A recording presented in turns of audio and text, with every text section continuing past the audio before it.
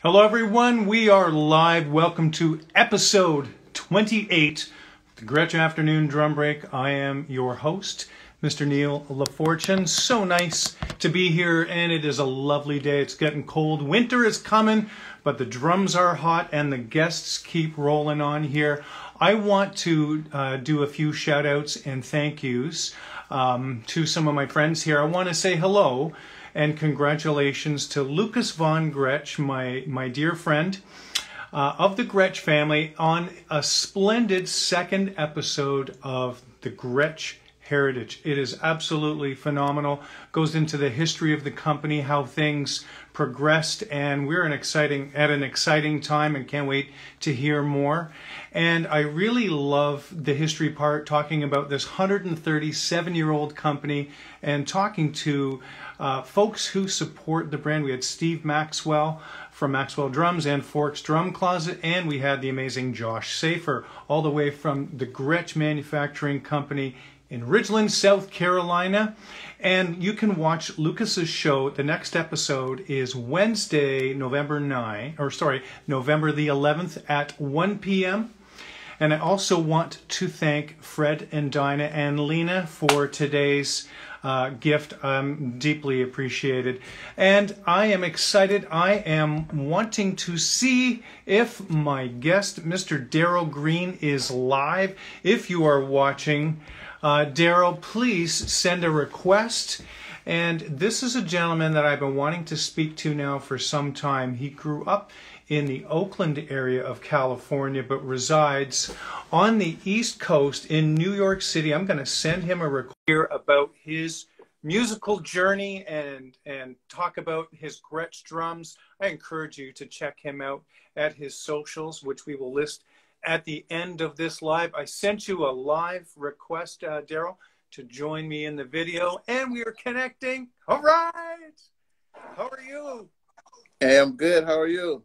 I'm doing great. Thank you so much. There you are. You know, it's my favorite time, I swear, when I see pictures and videos of guests beforehand, and then I see them actually talk in real time and hear their voice. It's almost like we're there, and we don't have to wear a mask. Right. But you actually can see what people look like. I know. It's like, what's it? There you go. Man, look at this. Oh, I love it. I'm so excited that we're here. What have you been doing since live playing was shut down in March? To be honest, right before that happened, I had a terrible injury. Oh no! I dislocated my toe, and so so actually I was on the road and everything with this messed up toe, and so when it happened, it actually gave me time to let my toe heal. You know. Right. And so the beginning part of COVID, I was really kind of just healing, which is great because I would have stayed on the road with a messed up toe. Was that the bass drum or the hi-hat foot? It was the bass drum. Yeah. So that can't be good. Well, everything is good now. Is it healed up very well? Yeah, everything is great. I just did 2 days of recording yesterday. Wonderful. So, but I've been, me and my girlfriend, we've been doing a lot of writing actually during the pandemic, COVID, and working actually on I guess like I don't know, you want to call it a pandemic project, but sure. It's just music and things that we've written, you know, dealing with everything that we've been going through since we've been locked down. So. Nice. Now, what's the instrumentation of this kind of music? We wrote it in duo, and we perform a lot of it duo, but we're going to record it probably in quartet format, which is bass, piano, drums, and saxophone and vocals. And when your girlfriend play, let's just clear this up for our listeners. Yes, she plays woodwinds, so she plays tenor saxophone mainly, and flute and other woodwinds, and also she sings. Whoa! Wow! Wonderful. That's really nice. I've never had a girlfriend that was a musician, and I think I kind of like it that way. Yeah, because I want to be the. Anyway, that's wonderful. Now, when did music and drums enter your life? I know you were very young when you started playing. Yeah. So to be honest with you, my first memories has always been in being in love with drums. Um, so they entered my life as far as I can remember. It's when I was born. I know one of my first gifts as a child was a toy drum.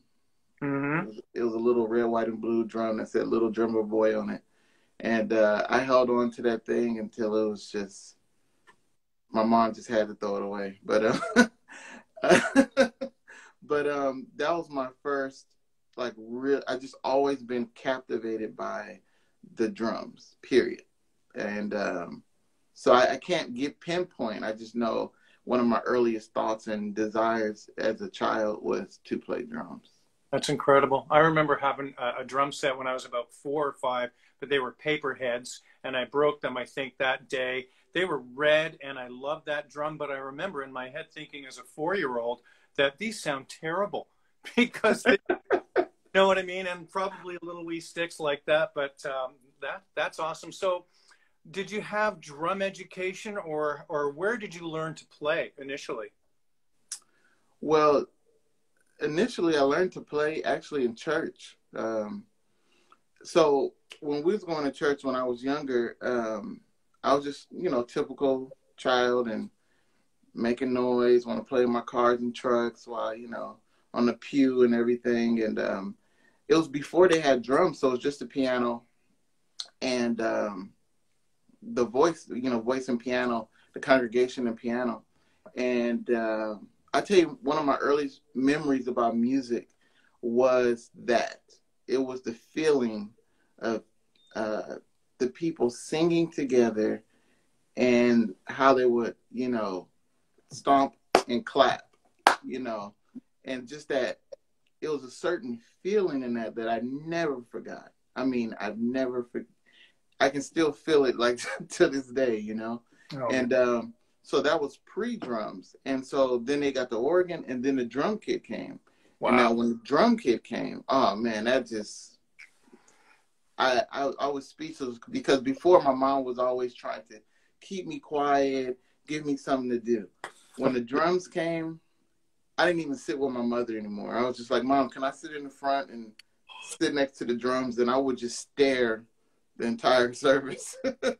And so that was my initial introduction to like a real drum kit, being able to see one live. And I will always ask the drummers, oh, could you show me something? Could you show me something? And at that time, drums in the church wasn't as popular as it is now. So they were going through different drummers, And so finally, when they got the permanent drummer, I said, excuse me, I said, could you show me something? He's like, do you know the names of the drums? And I was like, no. That's good.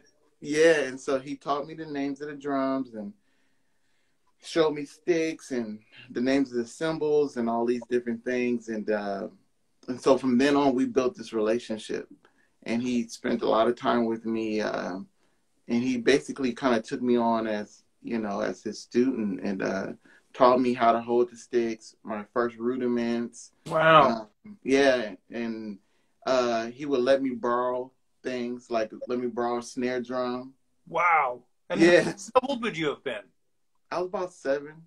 7 years old. Like, Did you learn traditional grip or did you play matched grip? at that time, I was playing match grip, even though he played traditional, but I was playing match grip. And I mean, that was just mind blowing for me. You just think a little kid being able to take home, I was like 6, 7, something like that. And being able to take home a real professional snare drum. And I remember the first one was a Ludwig Superphonic. Yeah. And then another one he let me borrow was a Rogers Dynasonic. Ooh, nice. Yeah. And so these were like great drums and some like, beautiful zildjian cymbals. I didn't even have stands for them, man. I just take them home and hit them with my finger, you know. But just to be able to hear them and feel them at home, it was just like, oh man, I can't wait till I get a real kit. I can't wait, because at that time I didn't have a kit at all. I basically made a kit with, remember the Lego used to come in buckets? Yep. Yeah, so I made a kit with Lego buckets and Oh, this is so good. Yeah, Lego buckets, a busted drum head that from the church, that bass drum head that they let me have, and so I built a bass drum using the head as the frame, and I used a big old cardboard box to basically make a circular drum and put a paper head on the other side, and that was my bass drum. I had pie tins for my cymbals. I made a little hi-hat stand. And so those were my drums. And so when I could use a real part of it, you know, the kit to add to my little toy kit, that homemade kit, it was just everything. And so I've always known I wanted to play. I'm probably like one of the few people that has that feeling. But my mom always tells this story. So I used to take this kit and I would set it up in a room and I would play, you know, for, 30 minutes, 40 minutes, something like that. And then I would tear it down, all the way down, carry it all into another room, set it up, and play again. And I kept doing that into all the different rooms. And my mom's like, what are you doing? Like, what's going on? And I said, I'm on tour. Incredible. I've never heard anybody. Well, Anthony McKelly has a similar story with an early drum kit, but this is unbelievable. I almost think that it was better for you not to have a real drum right away, a real drum kit right away, to give you some delayed gratification, something to work for, and something to spark that fire of playing drums in you. This is awesome. Yeah, my sticks were, so, I don't know if they still do it, but when you would buy women's shoes back in that time, the heels, yeah, they had this little long plastic thing they would put in the heels, and I would always collect those from my mom and stuff, and those were my sticks. Unbelievable. Wow. Yeah, now, was it at the Cosmopolitan Baptist Church? Yep. Okay. Yes. So when did you start to actually play there? You were watching the drummer, and then what happened? How did it develop for you? So we were spending time, and he was, showing me some things, and I would go to the rehearsals, and he would spend time with me. And I never really had a chance to play. I would play in rehearsal a little bit. And, you have different choirs in church. You have different choirs. So one of the choirs, they were called the Voices of Zion. They were like the seniors, like the older people. And the director name was Sister Woodson. I'll never forget her. She was like the sweetest lady ever. And I remember one time, Darrell, that's the guy, his name was Darrell Walker. He didn't show up, like he couldn't make it. And I'm just sitting there. Oh, boy. And Sister Woodson just looked at me. She said, could you play for us? And I said, yeah, I can. And I got on the drums, man, and literally that's why it was actually probably a little bit before I was 7, like 5 or 6 or something, because I remember my feet, I was playing with my tiptoes because I couldn't fully reach the pedals. And that was the first time I played. And then from that moment on, I started playing more and more and more, That's amazing. Were you playing 6/8 things? Were you playing eighth note things? What kind of feels were you playing when you were so young in church there? Oh yeah, definitely 6/8, more like 12/8 kind of things, because we're doing more church backbeat kind of oriented things. And my fills at that time was mainly like eighth note fills and things like that. That is such a great. Let's go ahead a little bit here with what is the Young Musicians Program, and what was that, and who is Kent Reed? Okay, so now that's interesting.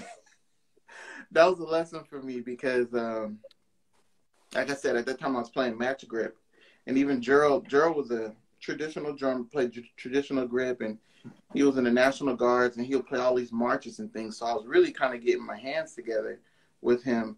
And so how I got into the Young Musicians program was like this. So in the school systems in Oakland, they basically kind of took music out of the schools. Mm-hmm. And I was going into junior high school. My mom was like, she wanted me to be in a music program because she knew that's what I love to do. That's something that I love. So the only school in my area that had music for junior high school was a school called Bret Harte, and I had to go there to audition to get in. And the music teacher heard me play, and she was like, "Oh my gosh, you need to go audition for this program right now." Wow. And so she made a call to the lady at the time who was running the program named Marsha Jager, and they were conducting auditions actually at that time, at the same time. So my mom, we went up to UC Berkeley because it was located on the UC Berkeley campus, and I auditioned, and audition was like 5 minutes, and I came out, and my mom, she's just like, "Oh my gosh, like what happened? Like that can't be good. You was only there 5 minutes." And so then when they came out and they finally talked to my mother, they were just like, "No, we want him," you know. And so I think just because of my earlier training with Darrell and playing at church, it really helped me to get into this program because I had a little basis of understanding of music, about how to read and rudiments and things like that. So the Young Musicians program was an incredible program. Drummers like Will Kennedy, Willard Dyson, a lot of well-known musicians, Rodney Franklin, you know, just tons of well-known musicians have come out of this program. And the program was for inner city low-income families, for gifted, talented children to get a chance to have access to professional training. Wow. So our teachers were professionals, and we got exposed to like all this music, all this just different aspects of the culture at a high level, though, like a very high level. And so Kent Reed was the teacher at the time when I came in. And so he was, and he still plays around the Bay Area, but he's, you know, at that time he was with the San Francisco Opera, and he did a lot of percussion and other like club dates and things like that. So very influential to me as far as getting into the professional world. So he helped me really tighten up my hand technique, my reading. I started studying percussion as far as like four mallets and, you know, classical percussion and all these different things. And actually studying with Kent Reed was my first exposure to going to a gig. Oh, right. I remember reading that. Yeah, that's cool. Yeah. So he brought me along. I learned about how to load in, like the whole thing. Again. Loading in. Yeah, you know, loading in, parking the car, coming back, you know, setting up the drums. You know, you got to get there early, all of these things. So it was my first exposure, and loading in timpanis too. Wow. Yeah. What kind of vehicle did he have? Must have been something. It was a minivan. Yes. Wow. Yeah, and I remember the gig because he had to bring a drum kit and some timpanis. What kind of music was he playing to have timpani and drum set? It was, I guess it was like kind of like concert band. It was at a hotel. I remember it was like at the Fairmont Hotel. And one of those places like that on California, up the mountain and up the hill. And we had to load up these like really steep steps. And it was the quickest way because technically you're supposed to go all the way through the bowels of the hotel to get in, but we kind of just went in because it was the quickest way. But I just remember that, you know, and I was like, oh, wow, this is how you do it. This is how they get the drums in there. This is how, you know. So that's crazy. And how old would you have been? At that time, I was in my early teens. So I was around like 12, 13 years old. Wow, what an experience. Now, I don't think you realized it then, or maybe you did, just how invaluable that was. My son experienced that with me playing, and it was normal to him. But I started late, nearly 19, and I learned how to load in by myself and all the other things. I didn't get to go with anybody. It was scary at first learning these new things as for the first time. Yeah, because I can't even imagine doing it without knowing. You know what I mean? Because I was able to see him do it, and I was part of the help, so I did it with him, and it just prepared me. So when I actually got a professional gig, I knew exactly what to do. As far as, outside of playing in church. Before that, I was, playing in church, and I was doing I'll do a club, club hits or something like that, but nothing like, you have to go in and you're just getting called to like a session or whatever. Any of those kind of things I didn't really do at that time until then. Wow. And how did your education develop more with Mr. Reed?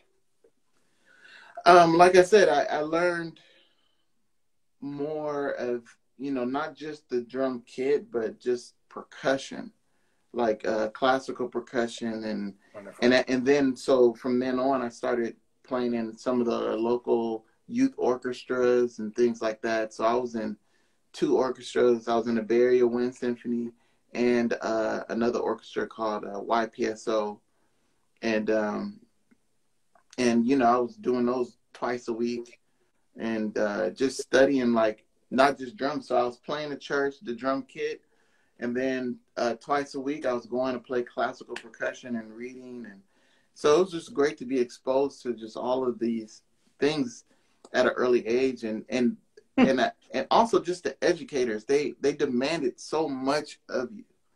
It wasn't like babysitting, like, oh, we just babysitting because their parents.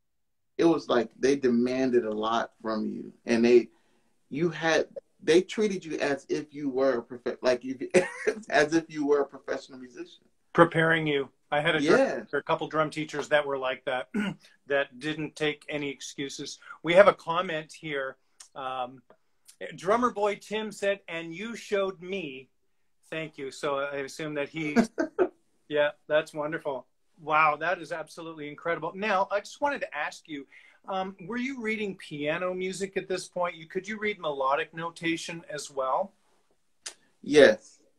Yeah. So when did you have time to learn that, and how did you learn that? Was it on piano? Yeah. So that was the other great part about the program, was you just didn't focus on your instrument. Everybody had to learn piano. Everybody had to learn chorus, vocals, and how to sing. Wow. And so we learned like sight reading. I mean, all these different things, piano theory, just how to get around on the piano, theory, musicianship, composition. I mean, you played in the orchestras, you played in the chamber groups, you played in the combos, you played in the big band. I mean, you were just exposed. You were doing all of these things. And I grew up playing drums, and then I moved to the organ as well. So by the time I got into the program, I was already getting around on the keyboard, but just to get that theory knowledge and to actually know, oh, this is a C and this is a dominant chord and things like that. That was like, oh, that's what that is. Okay. That is such great knowledge. Someone just commented here, says, sounds like college, and it absolutely yes. is, and again, at such a young age, that is unbelievable. Outside of the drummers that you knew personally, did you have any drum heroes? Were you exposed to any of the jazz cats, anybody like that? And had you heard of Gretsch drums yet? Yes. Okay. So I knew of Gretsch drums just because from childhood, I was collecting all the drum magazines. I'll go to the drum store almost every week or every other week and collect all the brochures of everything and just stacks and just read them all day. So I knew the latest of everybody's thing. Once I got into jazz, I started to notice, like, wow, all these jazz drummers are, I would see Gretsch here and there, but I started to notice, like, oh, they're playing Gretsch kits, and then or they're playing Ludwig or Slingerland. I'm like, oh, okay, because during the '80s, usually saw like, Pearl, Tama, you saw like more of these, Yeah. bigger kits. So I'm like, oh, okay. And I just was like, oh, okay. So I was aware of it. And then this is another thing that happened. When I was in a program, the program had kits, and we were mainly playing a Ludwig kit there. And so one day the director told me, she said, I need you to go down into the pit and, uh, get these instruments and bring them up. And I got them up and I saw a kit there, and it was a burgundy sparkle Gretsch kit. And I was just like, oh my gosh, like, this is the color of Art Blakey's kit from Caravan, the Caravan cover, And I was like, whoa. It was a 60 round badge. And so I went to talk to her, and I said, who kid is this? And, she was like, oh, no, that's our kid. And I was like, what? Why am I playing those? Right, And so, later on, come to find out, when I spoke with, like, Will Kennedy and Willard Dyson, those were the kids they were playing on. They were playing on the Gretsch kit back in the day. And so, anyway, make a long story short, that was my first real exposure to Gretsch. That's crazy. Did they sound amazing when you played them? Oh, yeah. Incredible. And, I mean, that's why still to this day, Gretsch is, my favorite drums to play. Before even signing with Gretsch, one thing I was doing is, I had a Ludwig kit and a Pearl kit, and I will always try to make them sound like a Gretsch kit. But like, you can't. You can't. And I was doing all that I could, because I'm like trying to, I'm still a child, trying to figure out how can I get a kit, how can I get a Gretsch kit? So I have to save money and all these things. And so the kits that I did have, I was like, I'm trying to make them sound like that. I'm trying to, maybe I can just get some die cast hoops, or maybe I can get these heads. And I mean, you think you're getting close, but not until you get one. And then you're like, oh. Yeah, there's something very special in the recipe. It's everything, from the last few guests I've had, including Mr. Gretsch himself last week. I know you tuned in for some of that. And Paul Cooper the week before. It's that nice combination of those jasper shells, the die-cast hoops, the bearing edges, and the silver sealer. I tell you, it's very special. Man, my face is hurting because I'm smiling this entire interview, man. You have such an awesome smile, too, by the way. Look at this, man. You just light up. Oh, thank you. This is great. Now, was this the experience, was this at the California Institute of the Arts and yet a scholarship, or is that something different than what we were just talking about? That was different. So Cal Arts, I went to Cal Arts for school. Okay. For college. After high school, I got accepted into Cal Arts, and I went down there. That's in Southern California, Valencia. And I went down there after high school, and that was a great experience too, because just like YMP, you got this concentration of all these young people that are playing music at a high level. And not just that, they love the music. Yeah. And that's the thing I think that's important. You have to love the music. And so when I got to Cal Arts, it was the same thing, but at the next level, and it's these people that love the music. You had great drummers and musicians, and that I've actually made some of my, I guess now, lifelong friends there. Right. They are still out there in the professional world playing. I'm sure you guys probably see them around. And but then we had great teachers. Like I studied with Joe LaBarbera there. I would love to have Joe on this program. Joe is one of my absolute favorite drummers in the whole world. Oh man, what did you learn from Joe? Sorry to digress into that, but what kinds of things did you talk about with Joe? I learned a lot about Joe. From Joe. I feel like Joe comes up through that whole era of drummers, that basically come out of that lineage that comes out of Alan Dawson. Yes. And man, it's just, I felt like being there was like a refinement, Right. you know, and it was just like, it was incredible. I just felt like the the things I had, you know, those are core, those are central, those are my foundations. But then once I got to Cal Arts and studying with Joe, and not only that, because you had the African department and the gamelan and uh, Indian, and you had all these world music departments there, and I was studying with these guys too. And so I had all this information coming in, and it was just like, you have this fear, and then all of a sudden it's like explodes, and it's like everything is just like bam.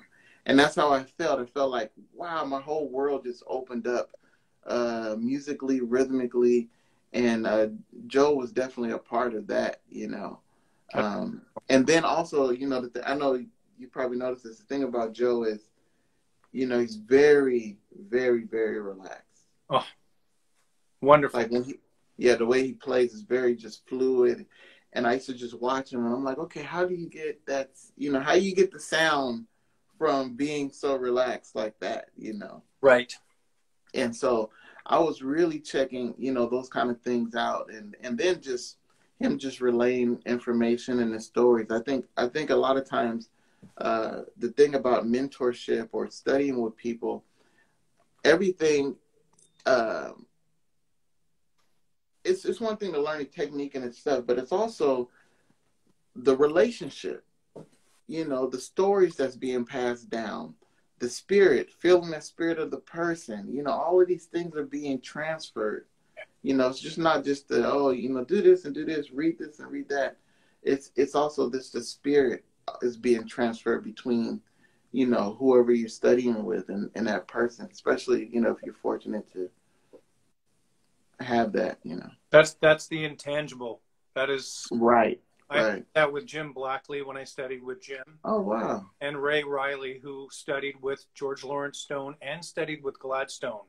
Oh, wow. And Wow. was he was 25 seasons with the Toronto Symphony, and so we talked all about fingers, and yeah, they were very, very special in their own way, the mutual respect, but life-changing, right? And you had an awful lot of education, and then you ended up moving east and going to the Manhattan School of Music. Why did you go east? Because it's warm out west.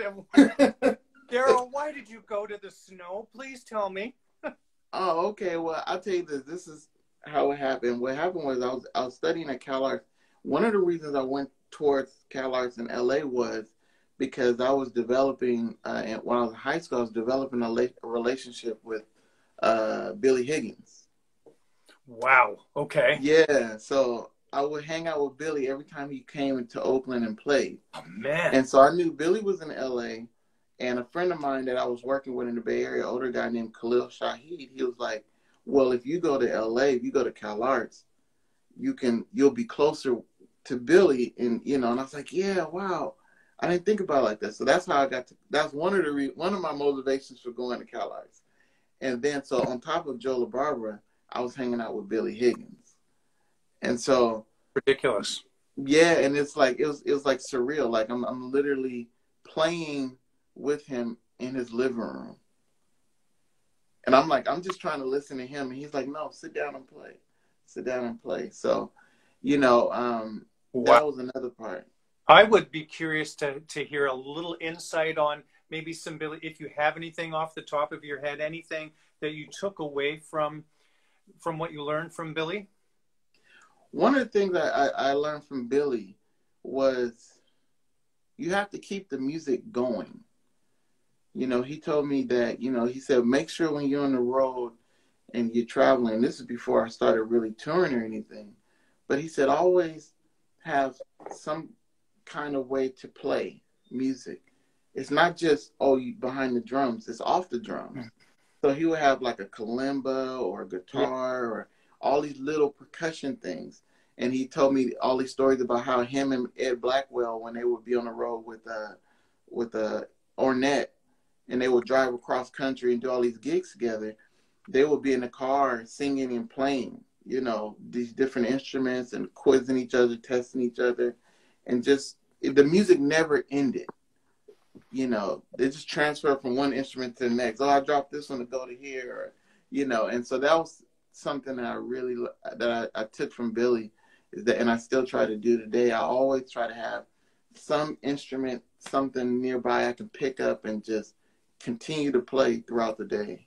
That is so key, because as when we're out playing, us drummers, we can't play music until we're at the sound check, and then we're usually just playing that music, and we're not. Right. It's like being able to to be able to go to the driving range before you go and play your round of golf, you know, to continue that. That's wonderful. Thank you for that. Mm-hmm. Oh man, oh man. Can we just chat a little bit? What are those beautiful drums that you have behind you? I see something there. Can we possibly have a look at what's in the room? Okay. So this is one of my kits I like to play. I just recorded with it again this week. Oh, they are beautiful. What year are those? That's that super old tom mount from maybe 70? Yeah, like the late 60s, early 70s. I like that tom mount a lot. Really? Yeah? Yeah, so Simple. This kit isn't that old, right. But the tom mount is. I get them installed because I like them just because they're just so simple. Bam, put the post in, sit the drum on. Isn't that awesome? And direct to shell, so to speak, right? What year? Right. What year and what sizes are those, please? Okay, so I don't know if I can. I'm trying to get this camera angle right. Oh, I love white drums. I'm sitting in front of. Look at those. So those are USA Customs, of course. Right, and these are like late 90s. Oh, wonderful! Great era too. Yeah. Mm-hmm. And so I have a 14 by 6.5 snare. Now this is what normally like 8 by 12. So this is a 9. 13/9. No, this is 9 by 12 or 12 by 9 or whatever. Wow. 13 by 9, and that's a 14.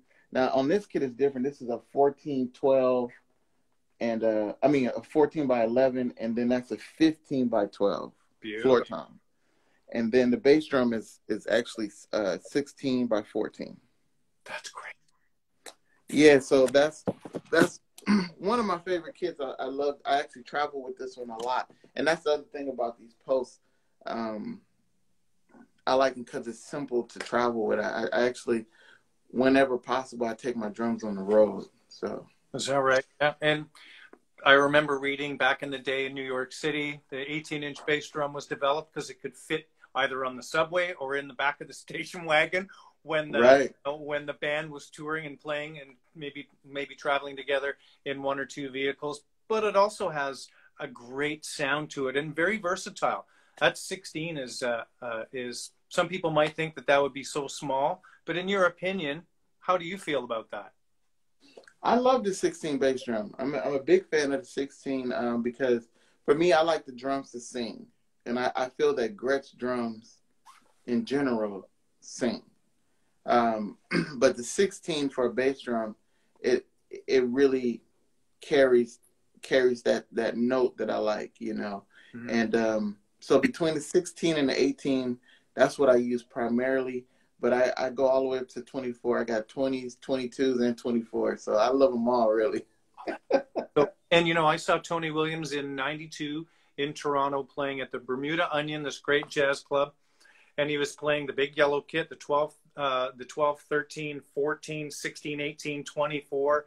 And, man, he could play that softly, or he could, you know, make the walls come down in the room. It's the player. So wonderful. Yeah. Yeah, and I love, you know, all the sizes.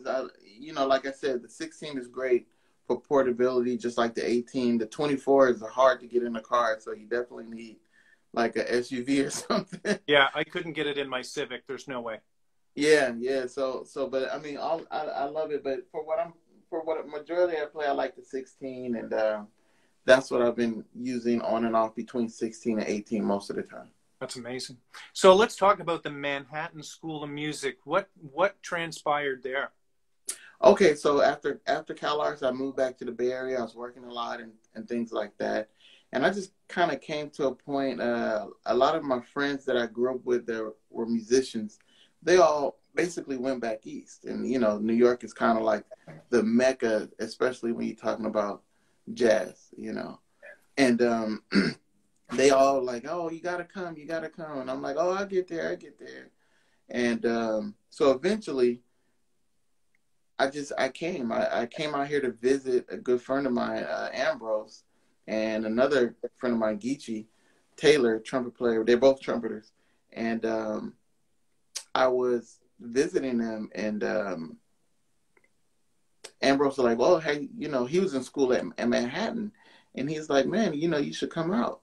And I said, yeah, man, maybe I will. Maybe I'll come finish up some schooling here, things like that. And he's like, well, let's go talk to the director of the program. Wow. And so I went to talk to Justin DeChocho. He was running the jazz department at the time. Yeah. And he said, okay, we're having auditions. Let's have an audition. So I auditioned, and I got in, and that's how I ended up at Manhattan. What did you have to do to audition? It sounds like I auditioned, did great. What did you? Well, I knew you had been prepared, but what was in this audition? Well, the audition was, they want to check your reading, see how your sight reading, see if you can play the different styles, things like that, or okay, well, play play a bossa nova groove at at blah blah blah tempo, and then take a 16 bar solo or something. They give you like these directions, yep. instructions, and see if you know what you're doing. And from they're just trying to get a feel of where you at, and I guess would you fit into the program well. Right. Wow. And how long? And what year did you end up attending Manhattan School of Music? I ended up attending Manhattan School when it was 2005. Okay. So I was a little older by the time I got there, because after I left Cal Arts, like I said, I went back to the Bay Area, and I worked around there with a lot of people, and just kind of I was just growing so much, working with different bands, like from the jazz things, gospel things, of course, blues, Brazilian bands, Latin bands. I mean, it was just so many just different styles of music I was playing in these different bands and groups. It was just, I was learning so much that I didn't feel like I needed to go anywhere, so. Right. So what really kind of drew you? Was it just the whole New York City being in that mecca? Yeah. So when I got out there, and this is the real thing. So the thing is, I always wanted to go to New York because you have great players everywhere, but they all, if they don't live in New York, they usually pass through it, right? In some kind of way, Yep. or they connected to it in some kind of way. And so I wanted to go to New York because most of the guys that I really loved and I wanted to see or study with or whatever, they were in New York, or they frequented a lot. And so that was one of my main motivations, was like, I want to play with these people. Like, I want to learn from, like, the master drummers, the master musicians, but then also I want to get a chance to get the experience of playing with them if I can, while they're still here, because everybody is up in age, Right. And so that was one of my biggest motivations for New York, That is amazing. Let's talk about the Kennedy Center. Like, how are you affiliated with the Kennedy Center? The promo video that I put up from your promo, you were saying that was filmed at the Kennedy Center? Yes. Yeah, so we've been fortunate. I have a group. I have my trio, and it works along with Camille Thurman. And so we have this band together, and it's Camille Thurman with the Darrell Green Trio. And we've been just fortunate enough to actually do a few performances there throughout the last, 5 or 6 years. So It looks like an absolutely incredible place. And what other artists have you been able to play with over recent years that you wanted to? Oh wow. You know, Dr. Lonnie Smith has been one of the greatest people, I've had a chance to work with. Uh, Pharoah Sanders was Wow. surreal. I bet. You know, yeah, Russell Malone, uh, Cassandra Wilson. Wow. Um, I've actually played with, cats like, I don't, bassist Bob Cranshaw Yeah. and Richard Wyans, the pianist. I mean, just, I've been fortunate to work with so many of these cats. Wallace Roney, who was, Yes. one of my heroes growing up, and to come to New York and um, not only work with him, but for him to him and his brother Antoine, they kind of just took me in like a little brother. And so to be that close and work with them and grow, man, it's what a blessing, Yeah. you know. Any feedback from Wallace on your playing at all? Because he's played with Tony, as you know. Yeah, that might Yeah, be scary. well, the thing about Wallace that was amazing was he was like a walking encyclopedia. Right. Um, and not only did he play with Tony Williams, he played with Papa Joe, Wow. Philly Joe, Elvin. He played with all these drummers, man, and Roy Haynes. I mean, a whole list of all the great drummers, and not only that, he had a relationship with them. Yeah. So he just had a lot of knowledge and information and the experience to go with it. So it was just an honor working with him because he could pass on some of that information that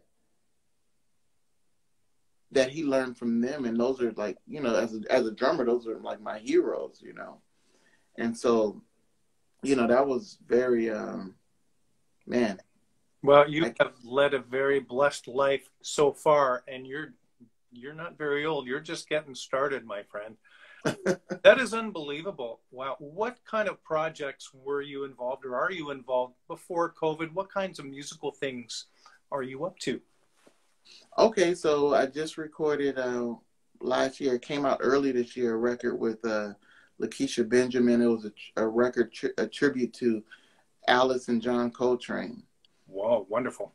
Yeah, and that's a great record. I mean, it's a whole list of icon special guests, and really one of my favorite records to date. Okay. And what's that called, and where can people find that? You can definitely find it on Amazon or any of the major iTunes or music places. And I'm trying to remember the title of that record, but it's out there. Lakeisha Benjamin, she has an all white. It's an all white cover, and it's the latest release. It just came out in March, April. Wow. And then I just got out of the studio today. This was a project we were supposed to record in early March, but COVID hit. Yeah. And this is a project with the pianist Keith Brown. And that was great. We was in the studio for the last 2 days. And that should be coming out probably by next year sometime. Camilla and I, we're working on a project. Like I said, the COVID, some COVID music that we wrote during this whole situation. And we plan on putting that out pretty soon. So we're actually in the process of recording that as we speak. And we have that project, and we have another project that we were working on before COVID, but kind of took a pause. So, but yeah, so we got a lot of different projects. And then on top of that, I have a quintet too. Wow. And my quintet is with a lot of young cats that are phenomenal. One of them being Wallace Roney Jr., Wallace's son. No. Yes. Oh. Yes. And so, Wow. And what kind of jazz is this? Is this kind of all over the place? Is this specific genre or of jazz or era? What kind? no, it's modern. Modern. You know, whatever, however you want to classify that. It's a band, and all the guys are basically these are like the young guys coming up. They're all in their 20s, and they're great players, great writers. So the thing about the band for me is having them to contribute. Not only going to play my music, but I want you to bring in music too. So everybody's contributing in this band, not just playing wise, but compositionally as well. We had a comment here says the quintet is amazing from looks like _pros dot. Oh, yep. Who is that? Do you know? Yes, I do. Okay. That's wonderful. I would absolutely love to hear that. Are there any live dates planned? Because I know sometimes there's a few live things that are showing up. I've seen Joe Farnsworth play some live things, people wearing masks. I think he was playing at Smoke. Oh, right. Anything coming up that way with you? Nothing live on the books. I know we have another stream in December, like December 14th. But that's going to be on a link. It's not a club or anything like that. So nothing today. We did have some earlier in the summer, but right. You know, okay. We all just kind of holding out and see what happens. I know. I understand that. Same here. If I wanted to ask you, what advice could you give an 18-year-old who wants to pursue music and be an active player? What advice if someone were to say, Darrell, can you be a mentor to me? Okay. So one of the main things I would say is, first of all, just really put your heart into whatever it is you're doing. There's no shortcuts and there's no rush, That's great. So, take the time to learn all you can, so I play traditional grip, you was asking. Yes. So I took the time to learn traditional grip. Actually, I learned traditional grip from Joe LaBarbera. Okay. And so I took the time to learn traditional grip. I took the time to study all the different grips. So that's what I'm trying to say is take the time to really dig in to whatever it is. For me, I was playing jazz. I was learning styles. I was playing with different bands. So then we started playing with swing bands. I didn't really know too much about the swing era. I just knew kind of like bebop.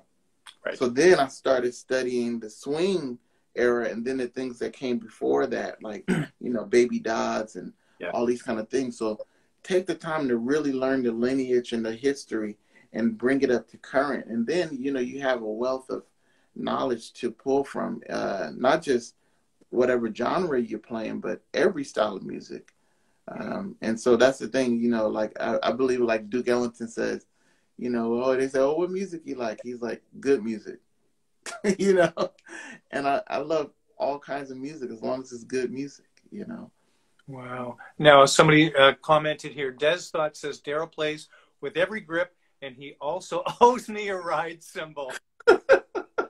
I have no idea what that means, and he's the best, of course. And I did want to mention to you that watching you play a little bit on that promo clip, I absolutely love your touch and your sound. You have such a nice, big, relaxed sound, and you were not playing, even though you were playing some roll things between the snare drum and the cymbals and things, you had such a great control over the volume and such a wonderful tone.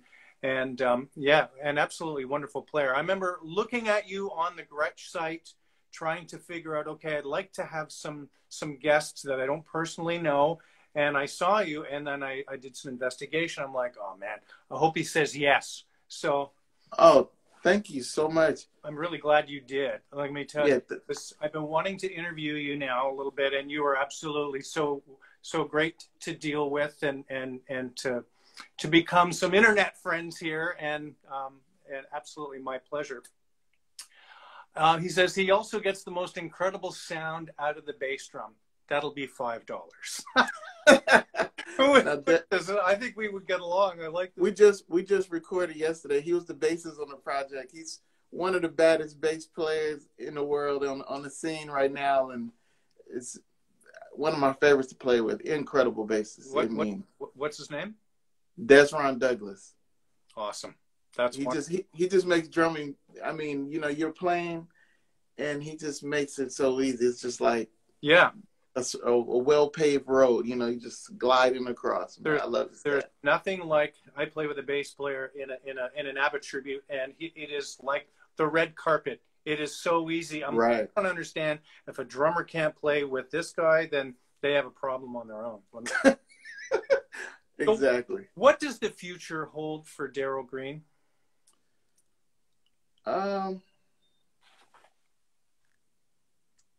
We will see. That's good.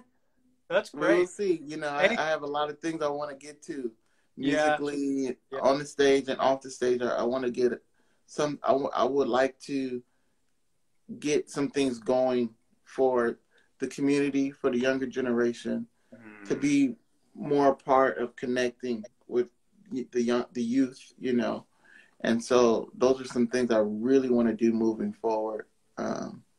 That is wonderful. Do you teach at all? Yes. And can people do virtual lessons with you? I guess that's kind of the only way at this point. Yes. Are you actually in New York, or where are you? Yeah, I'm in New York. Okay, so you do virtual lessons. I think I'm going to hit you up for some things. So. Oh, sure. That would be a lot. Yes. For me. Yeah, and I do virtual lessons. You can, reach me on all the social media platforms, or email me at darrell@darrellgreen.net. Awesome. So. That is amazing. I want to thank you so much for your time and for your energy and for your wisdom, information. Man, Des has lots. He goes, Darrell is about to be the next Art Blakey. He's a great band leader, needs to drop his next record. Okay, I'm done. Thank you, Des. Thanks, man. Darrell, thank you so much, my friend. I've been wanting to chat with you, and I was so excited about being able to pick your brain a little bit and to talk a little bit about your journey, and I appreciate your time. Well, what you're doing is very important and on so many levels, and I want to thank you for inviting me, and I want to thank you for doing what you're doing, because you're interviewing people and talking to people. It's not only just connecting us, but it's also you just learn so much. You learn so much, and I check out some of your videos and clips and things like that, and I'm like, oh wow, this is great. Everybody has been so great and offers an awful lot, and is going to connect with somebody that's out there. I've gotten messages from people I don't know saying, I don't know you, but thank you for this interview, and I really loved it, and it helped, and that's the idea. And I like to give back as well, and I appreciate those comments. So all the best to you, Darrell, and all the best to you as well. And I will definitely connect with you, and we'll chat about some lesson material, and we will talk soon. Stay tuned, everyone, next week for episode 29. Is it 29 of the Gretsch Afternoon Drum Break? Take care, everyone. See ya.